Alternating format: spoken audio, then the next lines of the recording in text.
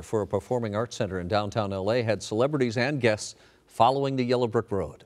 In fact, our camera was there, captured comedian and actress Niecy Nash, among with a number of other people, all on the yellow carpet. No Place Like Home was the theme of the 20th anniversary soiree for the Amazing Grace Conservatory. This is a non-profit theater group located in South LA. AGC was co-funded by actress Wendy Robinson of The Mayor on ABC, and she wanted to make sure that inner city kids find their voice and also have access to training in the performing arts. We're taking our existing space that we own and we're converting it into a 99-seat theater, and this is the launch of it, so that young people can learn how to work the lights, the camera, the sound, the makeup, the everything, and be a pipeline straight into the industry. And they're doing a great job. In 2 decades, AGC has grown from 75 students to its current roster of more than 300 students. Good for them. Let's talk movies now. Thor brought the hammer down.